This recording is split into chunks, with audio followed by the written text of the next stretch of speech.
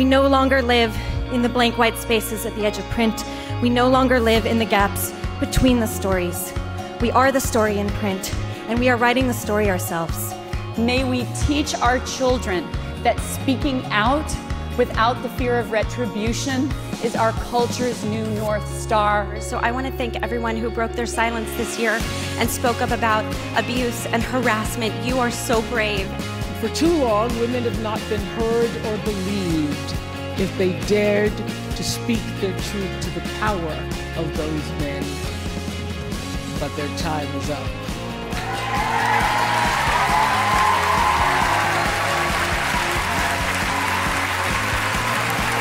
Their time is up.